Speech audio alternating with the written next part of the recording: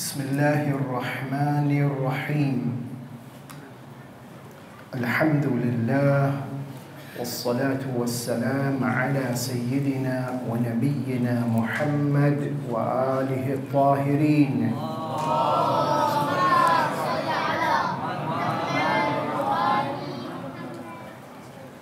Respected scholars, elders, brothers and sisters, youngsters, Assalamu alaikum wa rahmatullah.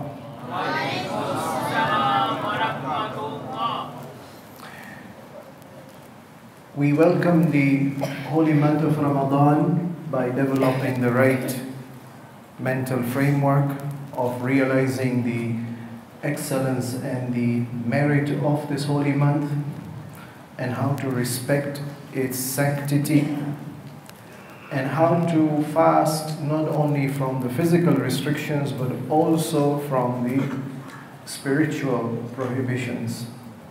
So our eyes and ears and tongue and limbs also have to be controlled in the state of fasting. And beyond that, of course, our minds and hearts have to be guarded and purified.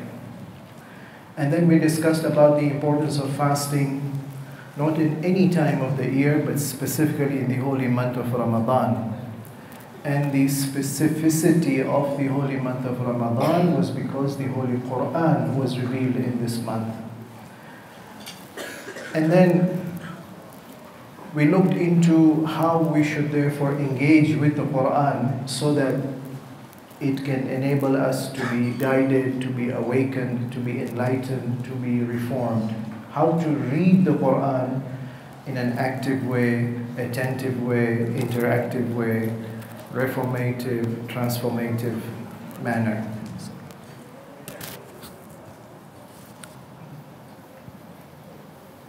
There are two approaches to the Quran. One is tafsir, which is the deeper understanding, the commentary of the Quran, but based on scholastic and academic qualification. Ordinary people who are not trained will not be able to engage in the tafsir. In fact, if they do try, they will make mistakes and wrong interpretations. I will give certain examples, I will point out certain examples tonight. But what everyone is challenged to do, Muslim or non-Muslim, believer or non-believer, trained or untrained, is to be able to do tadabbur. أَفَلَا يَتَدَبَّرُونَ الْقُرْآنِ. This appears in Surah Nisa and again in Surah by the name of the Prophet, Surah Muhammad sallallahu alayhi wa alihi.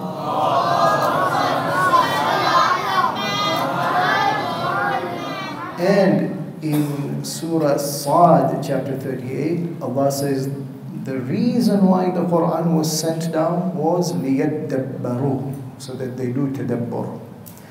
Nowhere in the Quran is it said that the Quran was sent down so that you do tafsir.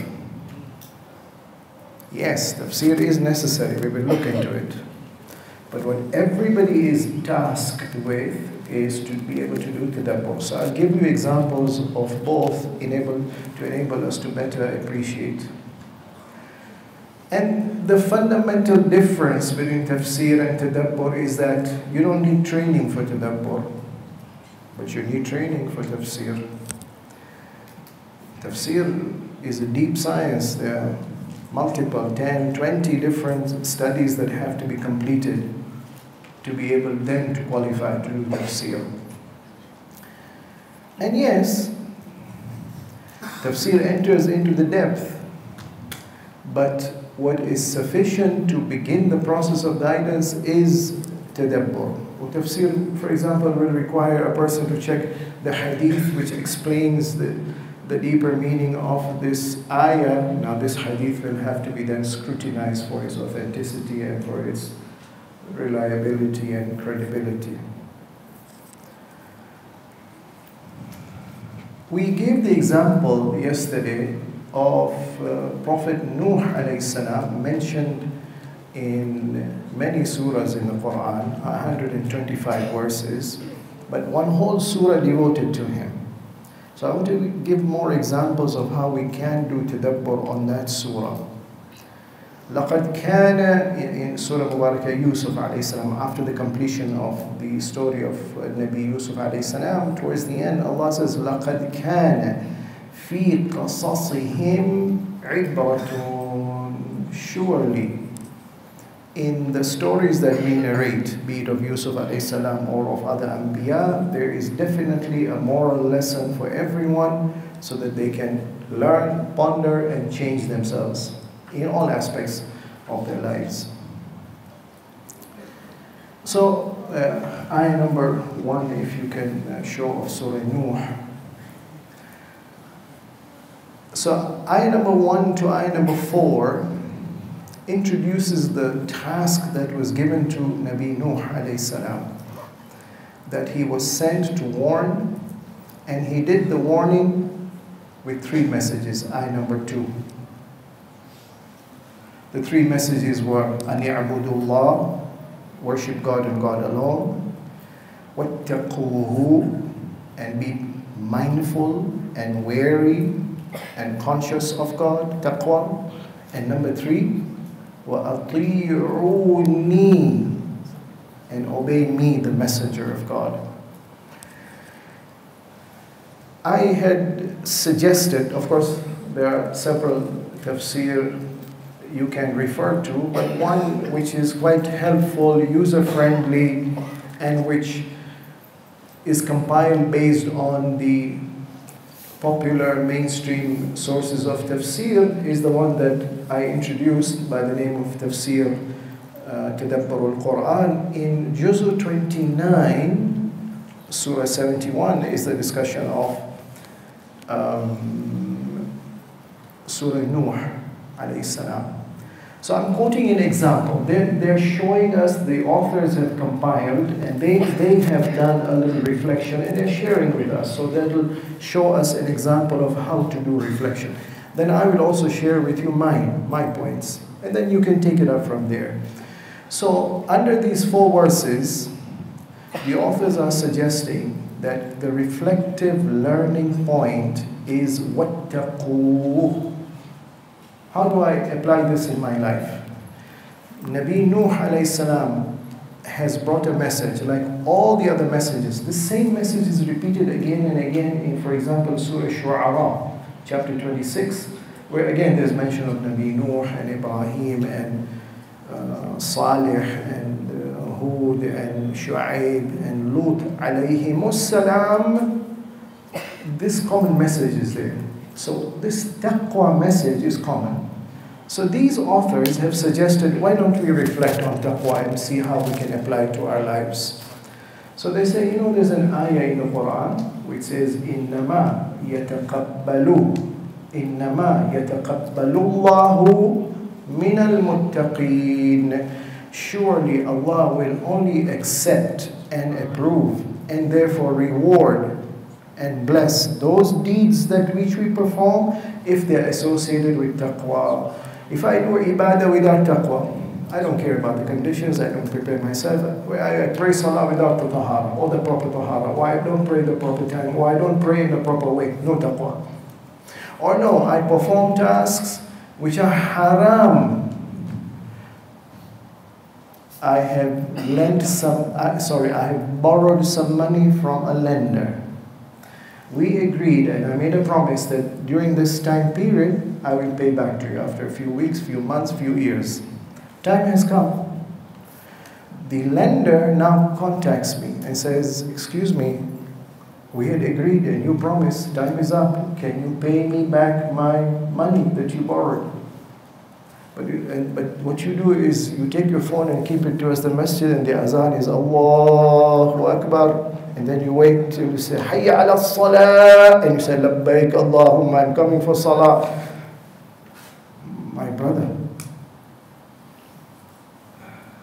it is wajib first. If the time of salah is not going to lapse, it is wajib first to go and pay back the lender. So that's taqwa, for example. So these authors are suggesting, take this message of taqwa and see how we can apply it in our lives, of course, according to the rulings of the Sharia of the last prophet. This is a suggestion they have made. Allow me then to make 3 suggestions. So the 3 messages of Prophet Nuh alayhi salam is, U'budullah, worship God and God alone. The message I learned from there for reflection is ikhlas. So I need to check my ibadah, my niyyah, where I perform, how I perform, what is my state of mind, do I have ikhlas or not. Second, of course, is taqwa. Third, the ayah says, وَأَطِيعُونِي, and obey me. So in addition to practicing taqwa, we have to take the Prophet ﷺ, and after him the Imams of the Ahlul Bayt, and after him the ulama that they have shown to us who qualify to be representatives of the Imams, the Mujtahids, the Maraji' of Taqleed. May Allah protect them and give them long life. We follow their example and their guidance, especially in those cases where there's confusion, where there's contradiction, where there is ambiguity. We seek their guidance. Next, so let me pause here. Where there's ambiguity or there's confusion or there's differences of opinion or there is contradictions, we say, wait, we have to follow the topmost expert and see what he tells us. Today was Friday. Ya Bismillahir Rahmanir Rahim, Ya ayyuhalladhina amanu, idha nudiya lis-salati min yawmil jumu'ah fas'aw ila dhikrillah. To pray Salatul Jumu'ah is wajib, and people come for prayers. No, I'm sorry, there's a difference of opinion. For those of us from the older generation, Marhum Ayatollah Gulpaigani's fatwa, if you recall, was that even if we prayed Salatul Jumu'ah, it would not substitute for Salatul Dhuhr. We had to pray Salatul Dhuhr. Qanini Musawi, according to him, in the Ghaibat of Kubra, Salatul Jumu'ah is not wajib. Mustahab, yes, but not wajib. For those of us who are older, before him, Marhum Sayyid al-Hakim, before him, Marhum Sayyid Burujardi, back in the 60s, their fatwa was no, it is not wajib, it's mustahab, and you pray the Jumu'ah if you want, but you must pray Dhuhr after that. But Marhum Sayyid Khoy rahmatullah alayh, he said no, it is wajib, takhiri. After that, briefly we went to Sayyid Gulpaigani rahmatullah alayh, and then we came to Asda Sistani hafidhahullah, and they give the fatwa that it is wajib, takhiri. So you notice there's a difference of opinion. But wait a minute, I thought the ayah of the Quran says, Ya ayyuhalladhina amanu, labbaik Allahumma labbaik. Yes, Master, what do you want me to do? إِذَا نُودِيَ لِلصَّلَاةِ. I remember in this very imam, a few decades ago, Marhum Sayyid Sa'id Akhtar Razawi Sahib, rahmatullah alayh. I don't know what was the occasion, he was asked this question in the question and answer session. He explained that notice the ayah says, إِذَا نُودِيَ. When the call is made, the adhan, when the conditions are fulfilled, that's when you go for Salatul Jumu'ah, not otherwise. So we say, oh, there are conditions to be fulfilled? Yes. Even the Sunni scholars say that the Imam of Jumu'ah has to be either the Prophet ﷺ or somebody who succeeds the Prophet, or the head of state appoints somebody. They say numbers are necessary. Some of the mazhab say that you need 40 people. So if there's a village where there are less than 40 mu'mineen, according to their fatwa, Salatul Jumu'ah cannot be established. So there are conditions. إِذَا نُودِيَ, when the nida is made correctly with all the conditions fulfilled. So amongst our fuqaha, they say based on the riwayat, we find that in the Ghaibat of Kubra, some riwayat say no, it is not wajib. Some say yes, it is. So now we have conflicting reports. How do you reconcile? And therefore you have these two opinions. And then some have fuqaha have looked at this ayah and have tried to analyze it. إِذَا نُودِيَ لِلصَّلَاةِ مِنْ يَوْمِ الْجُمُعَةِ فَاسْعَوْا. Then you must rush and hasten. Does everybody has to hasten and rush? No. There are some who are exempted. Somebody who is sick, somebody who is elderly, or it's raining, or women, or underage. All these things, all these details are mentioned in the riwayat. So you need to be an expert in the hadith to be able to extract these laws. فَسَعَوْا إِلَى ذِكْرِ اللَّهِ. Rush to Salatul Jumu'ah for the dhikr. What of Salatul Jumu'ah is dhikr? Salatul Jumu'ah is replacing Salatul Dhuhr of the Friday. It's got two parts. There's a khutbah, which has to be before the salah, and there's a 2 rak'ah salah. Both of them have zikr, khutbah, or incidentally, what should the khutbah comprise of? The hadith will tell us what is the wajib ingredient or component of the khutbah. So khutbah is zikrillah, and I have to rush to zikrillah. But did you know the fatwa of the fuqaha is, if you don't attend the khutbah, your salah is not batil. You can still come and join Salatul Jumu'ah, and your Salatul Jumu'ah is valid. Oh, but I thought the ayah says you must go to the khutbah, and now the fatwa is no. So there is a difference. It's not wajib in all circumstances. No, the dhikrullah to which you must rush and hasten is not the khutbah, it's the salah. When those fuqaha who argue that salah may not be wajib, they say, no, it's not wajib for you to attend salah of Jumu'ah at the time when it begins, Allahu Akbar, and you have to be there. No, you can delay and postpone joining till the end of the first rak'ah. In ruku' you can join. No, you can join in the second rak'ah. But in second rak'ah you must join before the imam goes to ruku'. So they say, well, if it was wajib, then how come you're allowed to join much later on? ذَلِكُمْ خَيْرٌ لَكُمْ. If you do this, it's good for you. Good? I thought it was wajib. The faqih says, you see? So there's evidence within the ayah which indicates, no, it is not wajib. But we have to look for secondary evidence. Again, there's a debate between fiqh at the ijtihadi level that, sorry, all these points that you have raised, they can be rebutted at the ijtihadi level. So if you're saying that not attending the salah in the first rak'ah indicates therefore it's not wajib, no, not necessarily, because the khutbah, if you are saying that somebody can skip it and you are claiming as at the ijtihadi level that there's ijma' of the fuqaha on this, sorry, we don't agree with this ijma'. Again, what is ijma'? What is its validation? What are the factors that can weaken it or invalidate it? It's an ijtihadi discussion.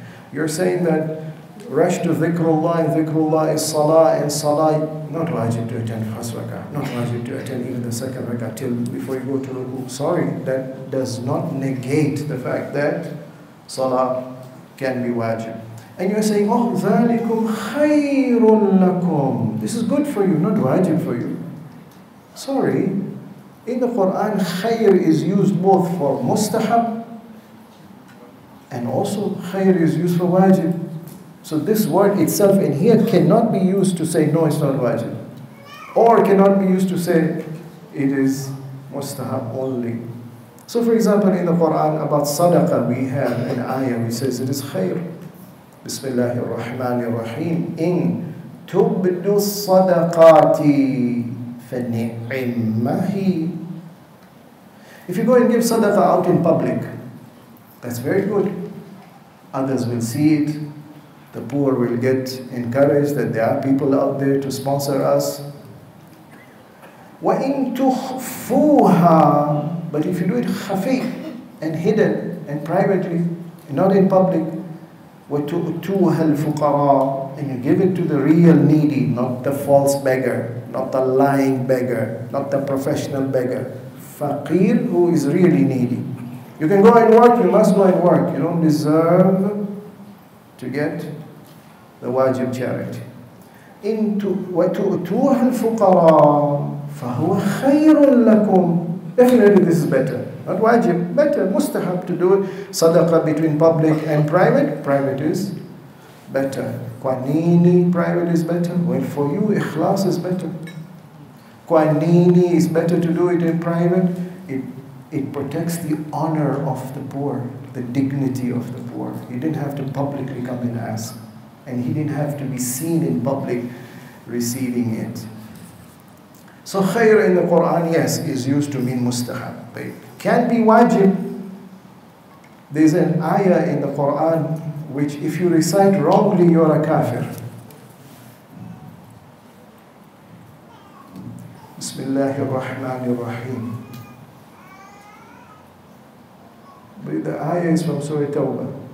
So am I supposed to recite Bismillah? أعوذ بالله من الشيطان الرجيم وأذان. Allah is making azan.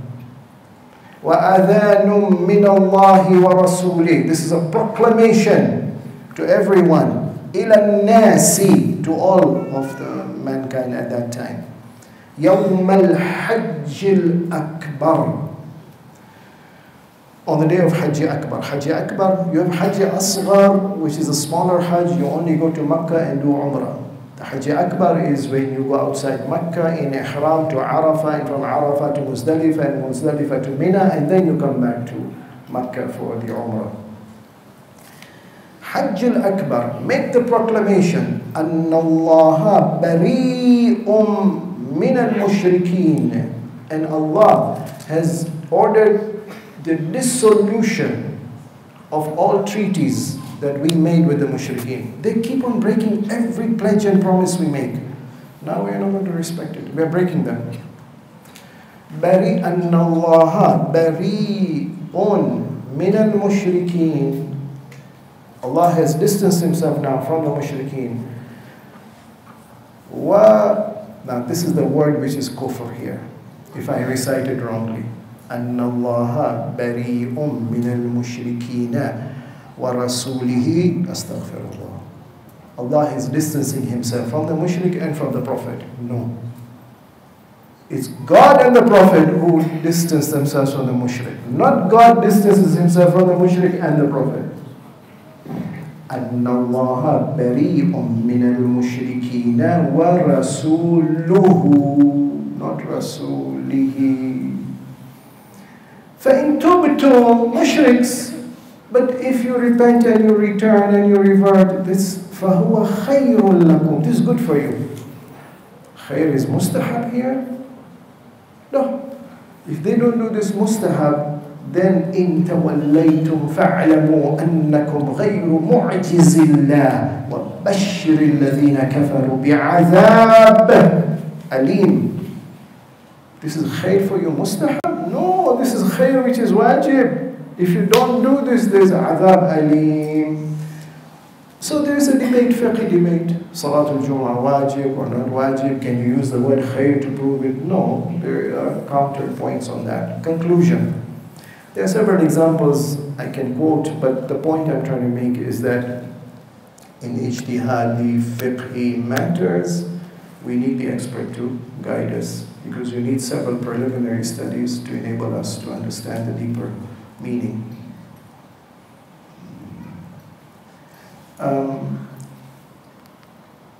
So coming back to Surah Nuh, if I can give examples of how, so I'm not saying we go into deeper tafsir, but what I'm saying is that the Quran itself is inviting us, do tadabbur. So I showed an example of how to do tadabbur in the first 4 verses. I'm showing another example of what the authors are suggesting for ayah number 5 to ayah number 7. 5 to 7. Yes. That, O Lord, I call them day and night. O Lord, this just make them even more resolute in their rejection. O Lord, when I call them, they put their hands and fingers in their ears. O Lord, when I call them, they covered their heads. O Lord, they just persisted in their defiance and they behaved with arrogance. As a matter of tadabbur, these authors are suggesting what we could take a lesson from this episode and apply to our lives is that notice Nuh alayhi salam is repeatedly, consistently, persistently, despite all the resistance, preach. My friend, or prophet, why are you doing all this? You've seen them, they don't even want to listen to you. They're putting fingers in their ears. Dear prophet, they are covering their heads. They don't want to listen to you. Why are you persisting? The lesson to learn is the results are in God's hands. I have a duty. My duty is Nuh. Inna arsalna Nuhan ila qawmihi an anzir. Your duty is to warn. Again, we had a doctor today. He came to warn us. Beware of the side effects of no screening and no detection and undetected damage that diabetes mellitus can ravage your body with. The duty is to warn. If they want to listen, good enough. If they don't want to listen, I want to do my duty. So the authors are suggesting that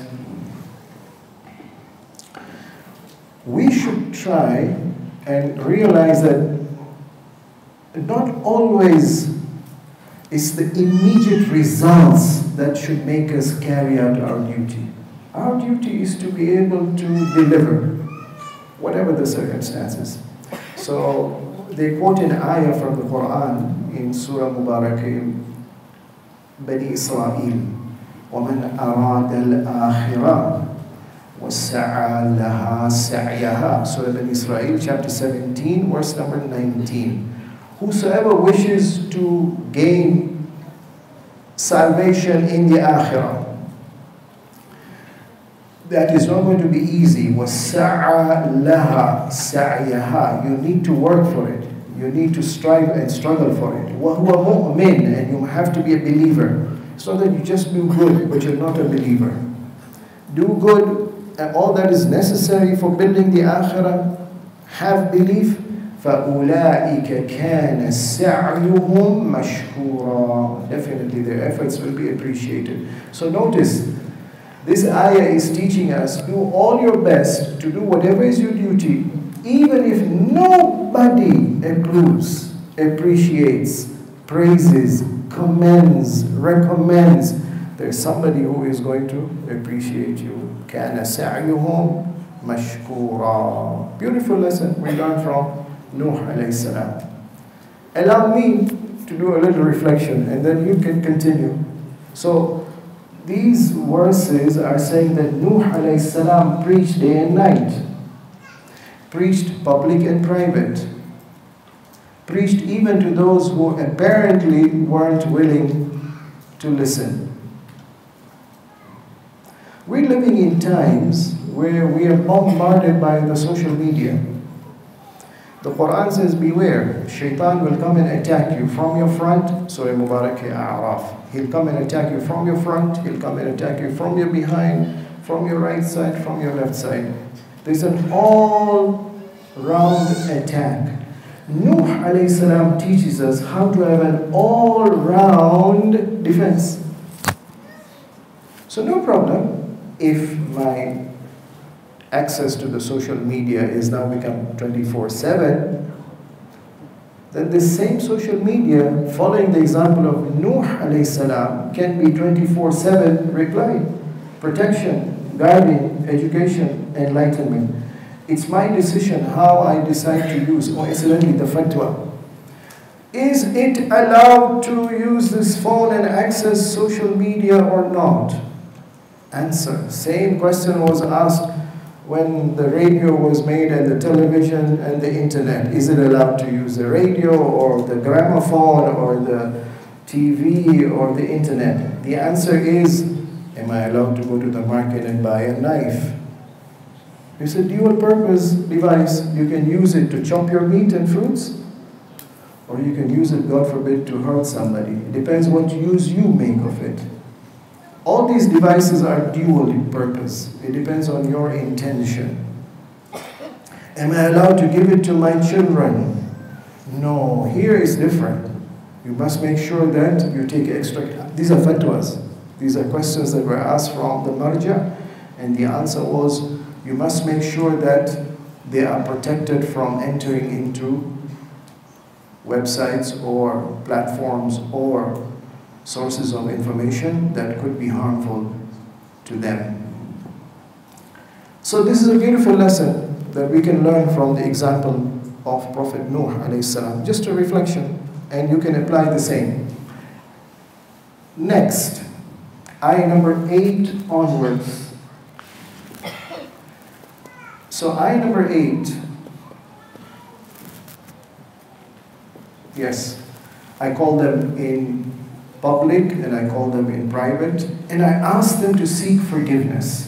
If you seek forgiveness, then you'll get all these benefits. Your life will be lengthened, your health will improve, your economy will be enhanced, all the positive benefits.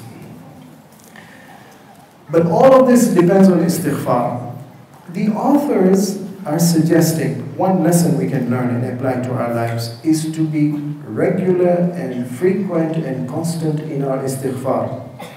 So in the Quran, there is a special time daily to do istighfar, and that is the time of sahar, the pre-dawn. وَبِالْأَسْحَارِ هُمْ يَسْتَغْفِرُونَ. The true believers, pious, righteous, virtuous believers are those who, not only during the daytime they do their wajib prayers, but during the nighttime also they do their mustahab prayers, the Salatul Layl, the Namaz al-Shab, and they do istighfar. Or incidentally, the fatwa of Hazrat al-Sistani, Hafidahullah, about Namaz al-Shab is that it has got a time of adab, it has got a time of fadilat, and it has got the best time, the afdal. The adab time of Namaz al-Shab begins after Salatul Isha, before midnight. Around midnight onwards is the time of fadilah for Namaz al-Shab. But the afdal time is closer to Fajr, the Sahar time.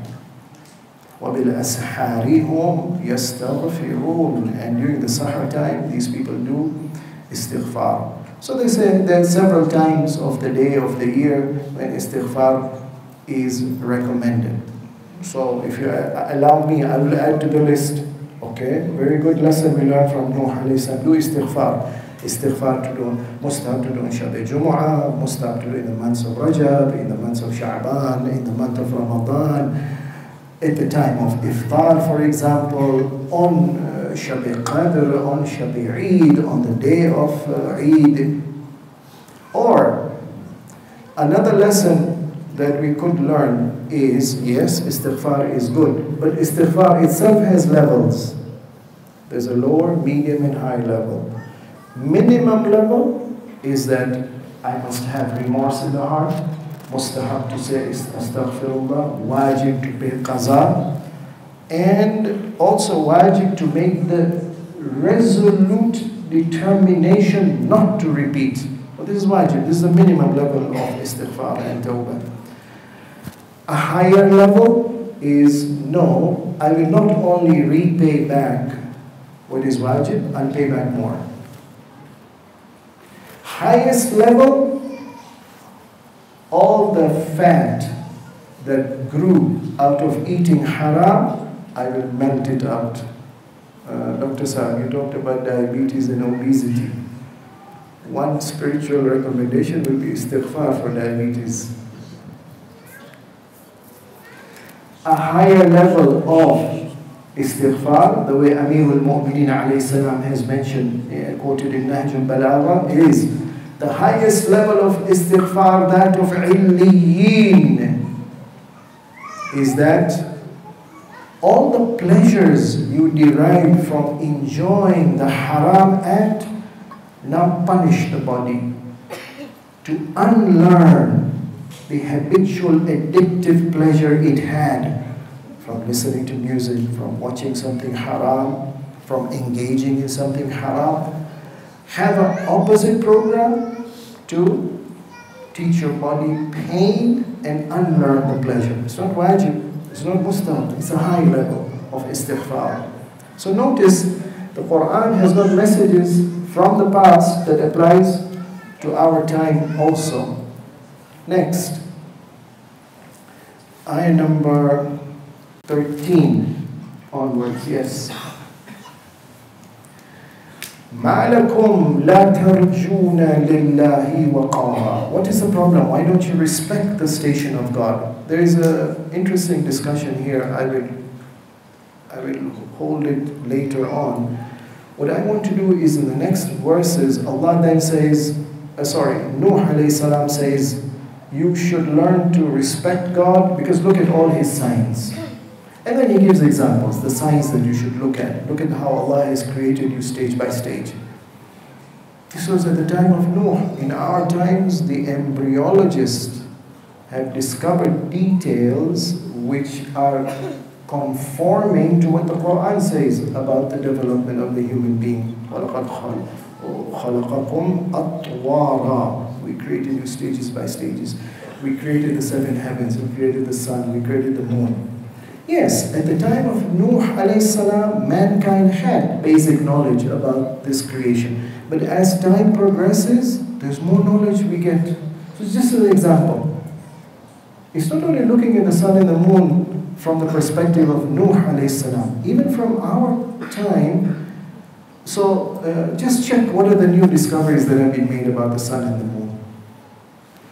So I'll just share with you this interesting discovery. In 2023, that's just a few months ago, scientists confirmed the existence of new moons, not the Earth moon, new moons for Jupiter, the largest planet in the solar system, 12 new moons. So now the total count is 92 moons for Jupiter. And Saturn, 2023, scientists have officially added 62 moons to the ringed Saturn's list. So now the total is 145 moons for Saturn. So if Saturn has 5 moons or 150 moons, Jupiter has 10 moons or 200 moons, what does it concern me? It concerns you straight away. How so? Do you know how much you sweat during the month of Ramadan, during the daytime? What if I told you it's connected to the moons of Jupiter? Really? Yes, because remember, in the whole solar system, Jupiter is the largest planet. It exerts gravitational pull even on the Earth. Should Jupiter change, the Earth's rotation around the Sun also will change. It will be yanked and pulled and have a longer rotation and hotter one. And then it will no longer be 40 degrees in fasting. It will go beyond. Nuh alayhi salam told them then, look at the sun and the moon. The Quran is speaking today. Even today there is a message for us. Finally, the ayah says that, why don't you respect God? Why don't you honor God, venerate God? Why don't you fear God? One of the most fundamental teachings of the Quran regarding a true believer is fear. But respectful fear, reverential fear. إِنَّمَا تُنذِرُ مَنِ اتَّبَعَ الذِّكْرَ وَخَشِيَ الرَّحْمَنَ بِالْغَيْبِ. You can only warn, O Prophet, in your time and in all times, those people who have awe and reverence for God, the God who is unseen, bil-ghaybi, the God who is present not only in public, if I don't say it in public, bil-ghaybi, even in private. The God who has promised me so much bliss, bil-ghaybi, I haven't seen that bliss of Jannah. The God who has threatened me with so much punishment, بالغيب. I haven't seen it as yet. يخشون ربهم بالغيب. All of that comes from Nuh alayhi salam's advice to his people. Look around and you see the signs of His Majesty. After Nuh alayhi salam, Imam Zaman Ajalullah Faraj is also teaching us the same thing. In Dua Iftitah, Alhamdulillah alladhi min khashyatihi tar'adu as-sama' wa sukkanuha wa tarjufu al-ardu wa ummaruha wa tamuju al-biharu wa man yasbah fi khamaratiha. There is khashya of the heavens and whoever is there in the heavens, the angels. وَهُمْ مِنْ خَشْيَتِهِ مُشْفِقُونَ. Surah Mubarak Anbiya. There is khashya in the earth. There's khashya in the oceans. Allah says that, do you know, if you look around in these mountains and hills, sometimes you find the pebbles and the rocks, they fall. وَإِنَّ مِنْهَا لَمَا يَهْبِطُ min khashyatillah. These stones are falling out of the fear of God. Believer, are you better or this stone who fears God? Let's pray to Allah for tawfiq to be able to learn lessons from our messengers, Prophet Nuh alayhi salam and all the other messengers, and let our hearts get reformed and our society transformed. Wassalamu alaikum wa rahmatullah.